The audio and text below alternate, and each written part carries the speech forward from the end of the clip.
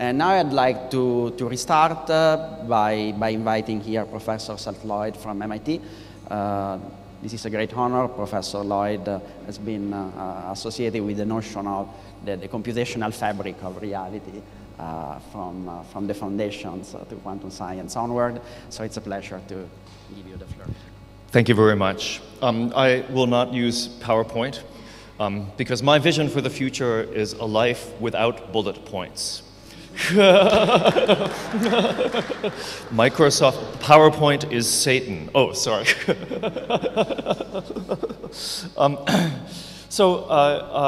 And indeed, in all this emphasis about the great connectivity of the world and the internet, I think that we're overlooking the benefits of a lack of connectivity.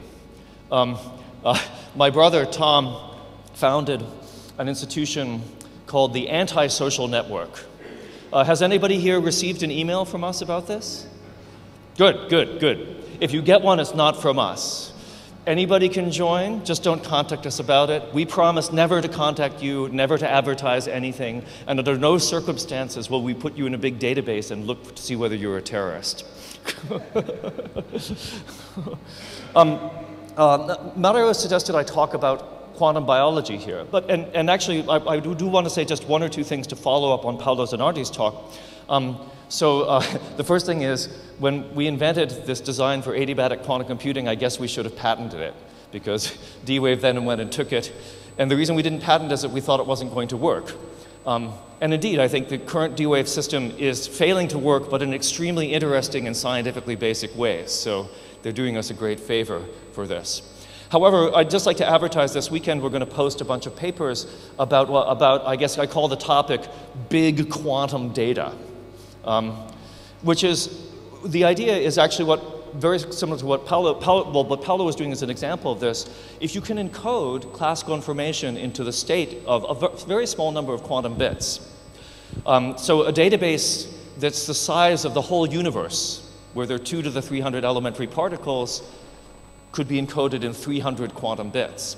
Then most of the manipulations you do, like for machine learning and these kinds of things, for big data processing, can actually be done in time exponentially shorter than they can be done on classical computers. And Paolo's work is an example of this. So I think this is an exciting potential use of quantum mechanics. But I'd really like to talk to you about what quantum mechanics is good for. Now, in fact, I think that quantum computing is, even though it's gotten a lot of attention recently, is in some sense not the most societally relevant application of quantum mechanics. Indeed, if you actually look at the Nobel Prize for this year to Serge Roche and Dave Wineland, it was given, actually Dave Wineland is one of the great figures of quantum computing, but the reason that he started to build ion-trapped quantum computers was he wanted to build a better atomic clock. And indeed, they build the most accurate optical frequency atomic clocks in the world at NIST, and this is squarely based on notions from quantum information processing. You have to take an atomic transition, optical transition, and entangle it with a microwave transition, and then use this entanglement to be able to read out the optical clock, which is so accurate that, in fact, if you move it up like this, it ticks noticeably slower because the gravitational field has changed slightly. So Dave Wineland says it's the world's most accurate altimeter. It's hard to see what to use it for. So in fact, applications of quantum mechanics at the fundamental level of sensing and measurement are extremely important, and quantum information is the way to understand what's going on there. And what I'd like to tell you about today in the next 8 minutes is an application to energy transport. So, in fact, if you look at problems of energy, the world has a big energy problem right now. I don't think it's going to be solved by any one thing, like solar power, or wind power, or nuclear power. It's going to be kind of an all-above kind of thing. But in order to contribute to this, we really need to understand how energy gets processed and transformed at the microscopic scale.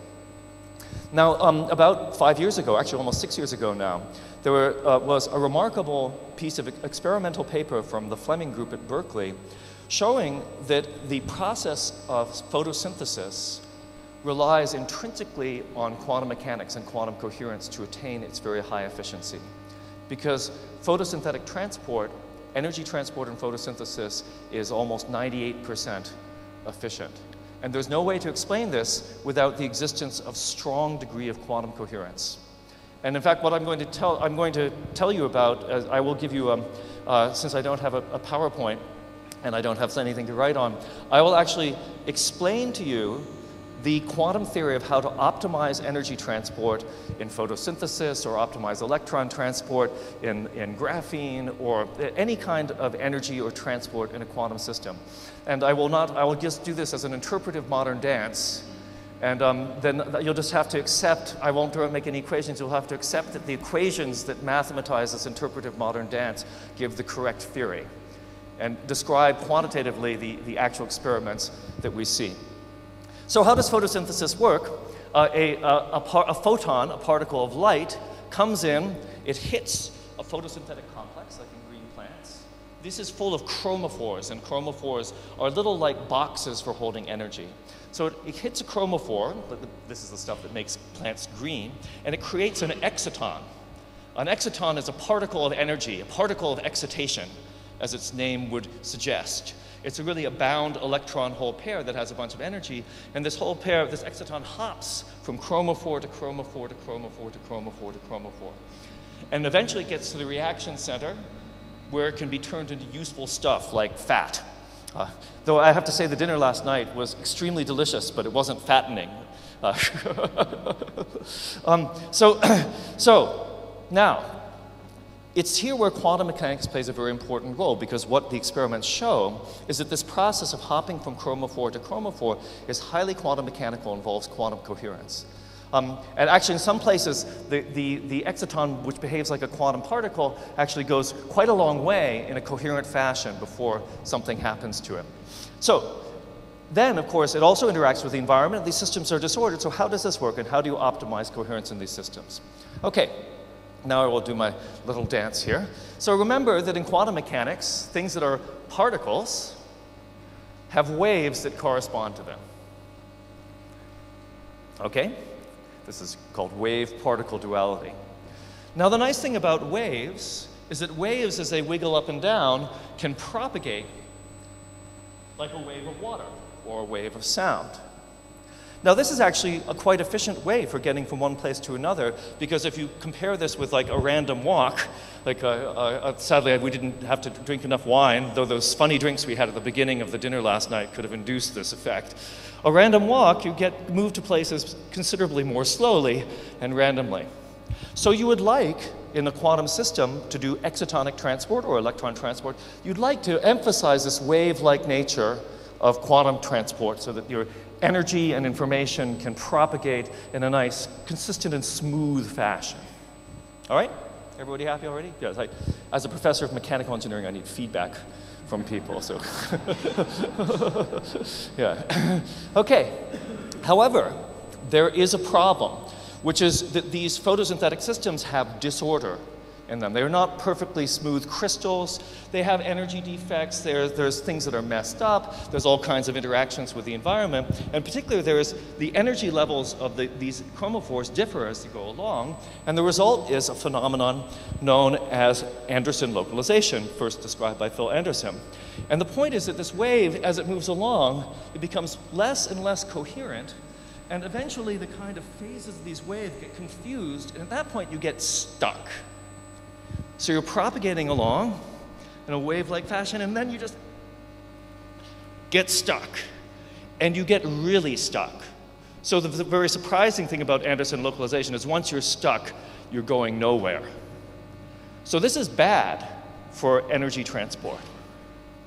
So what happens is if you want to destroy a localization, you need to get rid of this bad wave-like behavior, so-called coherence, that got you stuck in the first place. And now this is a useful thing comes into effect, which is that the environment is already wiggling up and down. And when you have these random fast motions that are always kicking you, then this actually frees you up so you can actually propagate again. So the real picture is like this. Here I'm a wave, particle in a wave moving along. I get stuck from localization, but because I'm being whacked by the environment in various ways, I can get freed up and then I can propagate again until I get stuck again freed up, propagate again.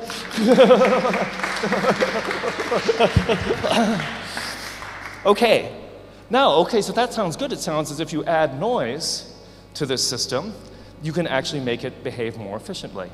However, if you add too much noise, then you're just like, and you're going nowhere because you're just like being whacked around by the environment all the time, and that's bad.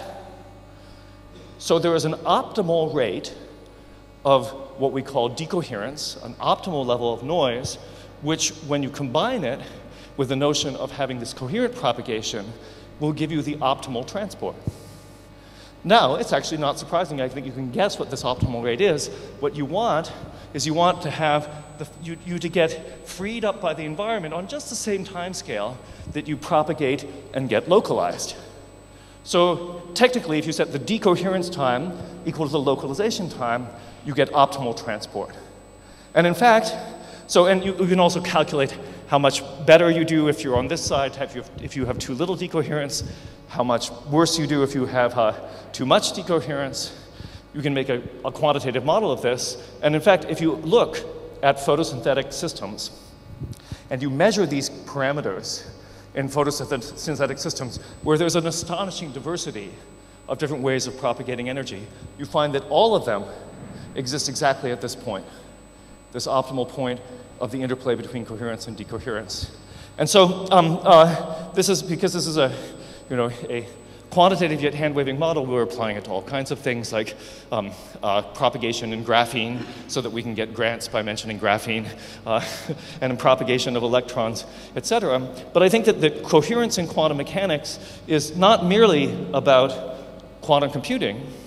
It's really the secret for all kinds of microscopic processes, from energy transport to speeding up chemical reactions, to making things work better at the microscopic level.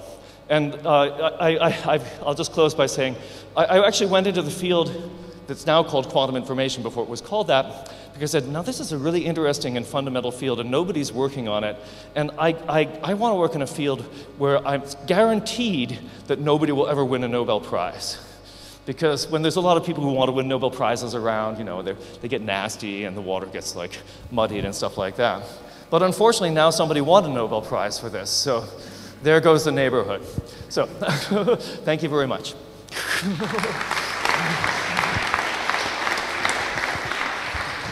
Have you considered becoming a choreographer?